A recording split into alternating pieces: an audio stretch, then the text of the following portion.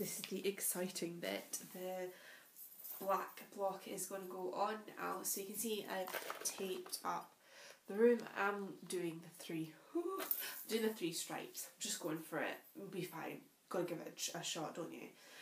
Okay, so for this bit, I'm losing the light. So there's a few things to apologise for. Me, my face. I'm losing the light here, so the quality's probably dropped somewhat. And also there's like a load of white up here and just a little bit of the picture here. Anyway, whatever. So for the exciting bit in actual painting the colour block, you really want to push down, make sure this is firmly stuck to the wall, otherwise you will get bleeding regardless of the quality of the tape. You need to prep well. I'm going to use a combination for this of some brushes. I've got here was it a 1.5 inch Harris brush? I mean, it doesn't really matter what kind of brush you use. Basically, when you use a bigger brush, and also this rat tail brush, which is really good for, I would say for, what do you call it?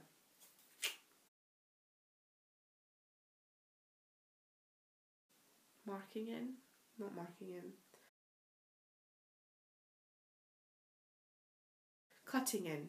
Cutting in the lines, and I'll talk about that in a minute. Sometimes I use this brush as well. So this is Rat Tail. It's a Monarch one. It just gives a nice smooth line. This is a Monarch one as well. It's an 18mm. This is good for lines too. Sometimes I use that on like the little corners. And then ultimately the big block of colour, I'm going to use a roller, just a small one. Well, it's a big roller, but just without the pole, because it's on the lower bit and you get more control that way. I've got no paint on this, right, but I'm going to pretend. Is cut in first of all.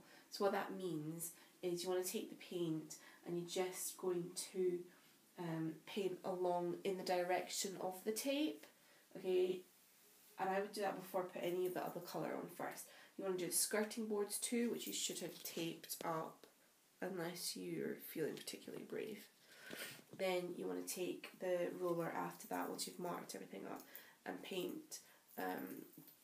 You could paint in the direction. When you're going over the tape, you want to paint over the direction of that the tape's going. One thing I did mention was I pour the paint out into one of these trays.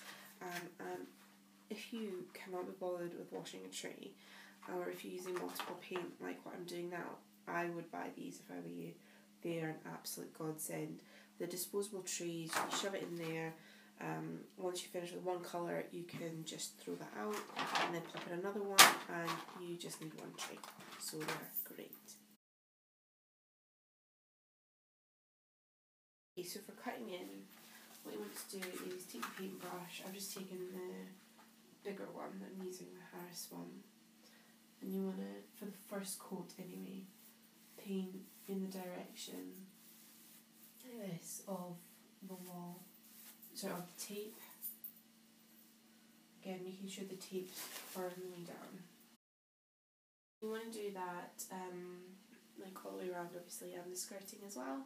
And then after, you want to do the first coat with the roller. Great.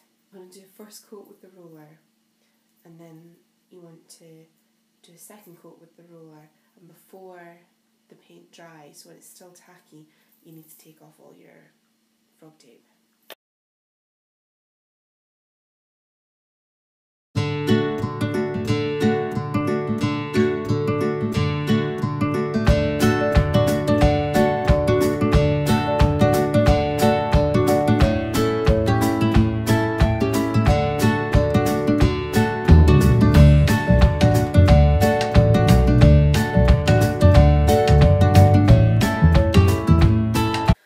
Totally lost the light now, but that's me cut in everything in the room.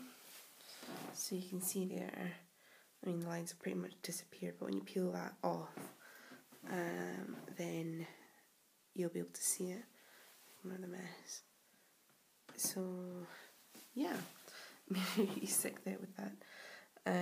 So the reason I cut in for this is it just makes it so much easier with the roller, because now I'm just going to take the roller and fill in the blanks really, And then the sections that have the tape, which you can't really see now, but I'll be able to see it. I must make sure that when I'm putting the roller over, I'm doing it in the direction that the tape is, so that's like that direction.